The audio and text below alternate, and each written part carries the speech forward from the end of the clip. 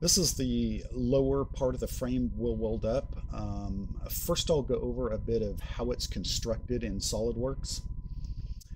When you're making a frame like this in SolidWorks, a good way to do it is with a top level layout sketch.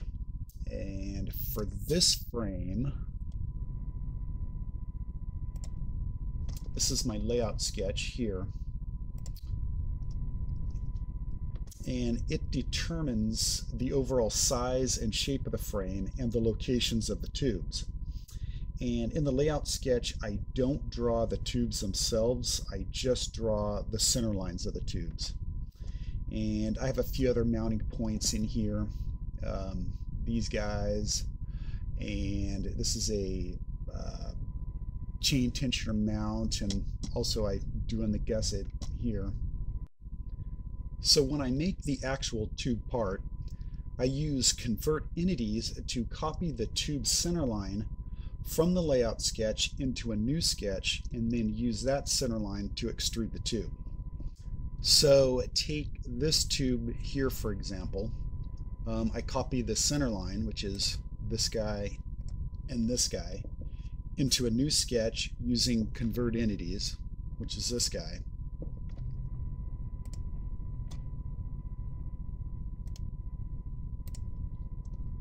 So here it is here, and here's the center line, and then I put in the radius.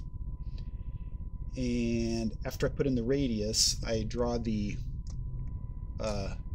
tube profile. And once I've drawn the tube profile, then I can extrude the tube along the center line using the sweep command. And then you get the tube. Like so. So that's how this whole frame is made. Everything is copied from the layout sketch so that every part in the frame is controlled by the one layout sketch. But I won't go into too much detail about building frames in SolidWorks, because there's already a lot of good tutorials on YouTube about this. If you want to learn more about this, you can do a search on SolidWorks layout sketch. Another place I use layout sketches is in the assembly file.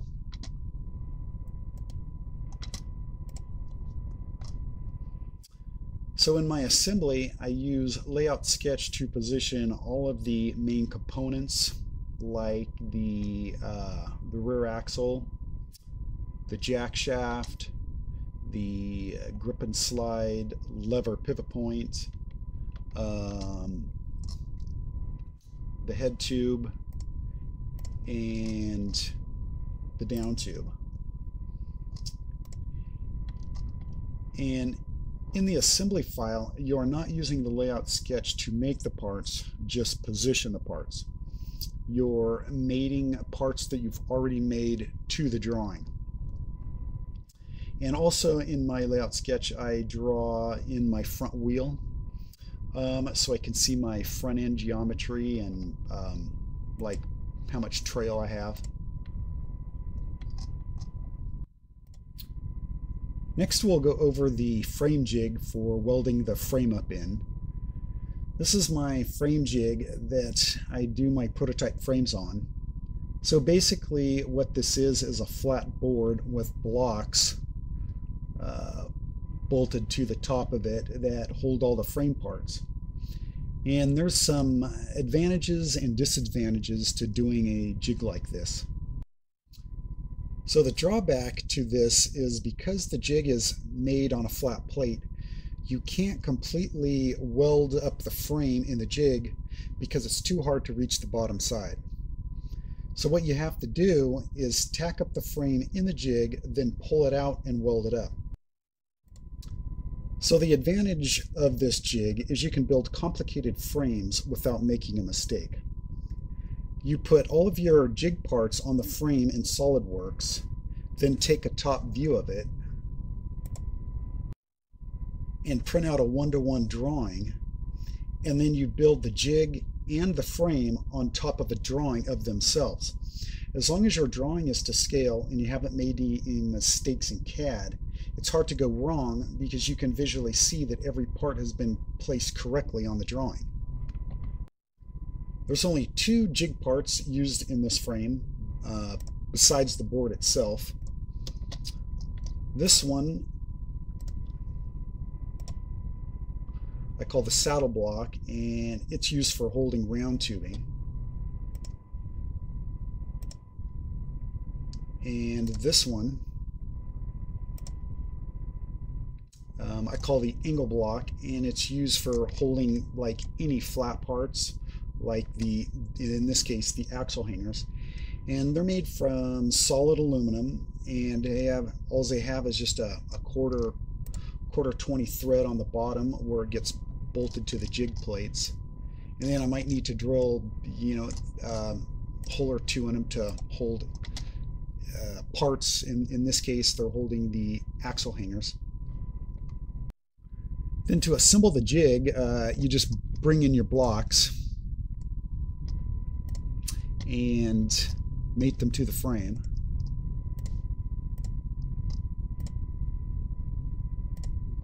Like so. And then you can position them wherever you want.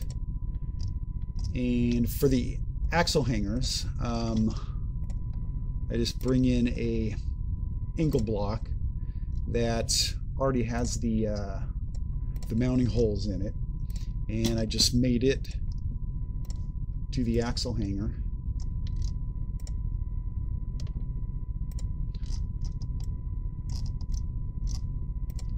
And made its mounting holes up like so.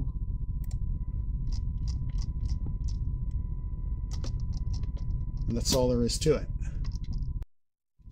So in SolidWorks, I make the frame first, then build the jig around the frame. When we actually go to make this, I build the jig first, then make the frame in the jig.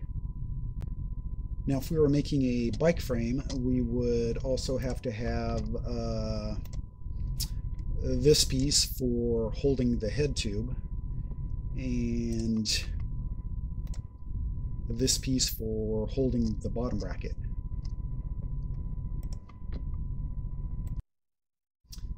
Now, if you did need to hold certain parts more accurately, what you can do is you can bolt spacers in between parts and leave them in the frame through the welding and the heat treating process. For example, this was a cargo bike frame that I did, and to hold the dropouts as well as possible, I bolted this block here in between the dropouts, and then when the frame is tacked up and pulled out of the jig, it stays with the frame bolted in between the dropouts throughout the welding and the heat treating process. So this is another example. This is a Zero motorcycle frame that I did for Zero, and I had steel rods that would bolt in to the seat mounts, had another steel rod that would bolt in between the swing arm pivot, had another steel plate that would bolt into the motor mounts there, and there was also some bars that would bolt in here to the battery box to help keep the battery box square too. But so anyway, these pieces stay bolted in the frame throughout the welding and the heat treating process. So these are just ways to minimize warping when welding out of the jig. But in this case, I don't need any holding fixtures bolted into the frame, mostly because it's chromoly and it's not going through a heat treating cycle. If it was aluminum and it was going through heat treating, then that's where you really need to have like steel fixture pieces bolted into the frame. So the jig plate itself is made from box tubing, steel box tubing, with a piece of MDF screwed to the top of it. Here, it's the MDF there. And I use MDF over aluminum because it's lighter, it's cheaper, it is easy to drill with a hand drill, and MDF is really flat too. So obviously, if you were only going to make one frame, you wouldn't spend the time to make a jig like this. But if you build a lot of prototypes or short-run frames that are unusual and can't be done in a standard motorcycle or bicycle frame jig, then a jig like this might be something that would be worthwhile to make. So to start off building this frame, the first thing I do is get a top view of the frame with all of the jig parts. So this is the print that I'll take to the printers to get a one-to-one drawing of. And I've got all of my blocks in here. I've got all of my center lines, you know, so I can know where to drill my holes for my blocks. And then I've also obviously got all of the frame parts in here that I'm going to be welding on. I then go to the print shop, in this case FedEx Office. They have a 3-foot wide black and white printer that works good for this. And I bring a tape measure with me to check the drawing. I like it to be within a 32nd of an inch in 2 feet. This is my jig plate. It's a piece of 3/4 inch MDF screwed to a frame made of 1.5 inch steel box tubing. Underneath I have one cross piece through the middle. And I'd say you probably don't want more than 18 inch unsupported on the 3/4 inch MDF, and that's measuring across this way. The only hard part about making this jig plate is just making sure that your steel box tubing is flat before you screw on the MDF. And you want to be sure to use MDF and not particle board or plywood. MDF is the straightest and flattest wood product there is. Next, we lay the drawing on the jig plate and tape it down so it's tight and can't move.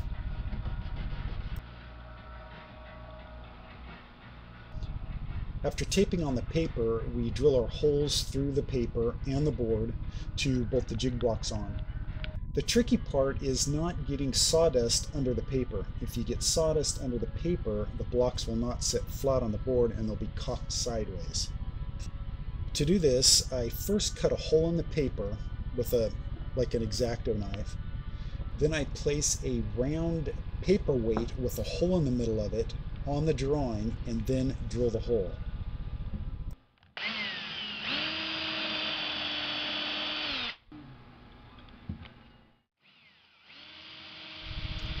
Before I pick up the paperweight, I vacuum it out. If any sawdust did get under the paper, the vacuum will suck it out.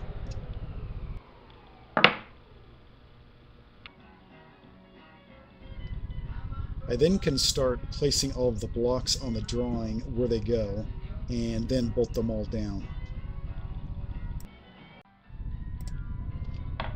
Once we got our blocks on, we can start cutting and putting tubes in place. You can use a square to check your tubes to the drawing to make sure that they're in the exact location.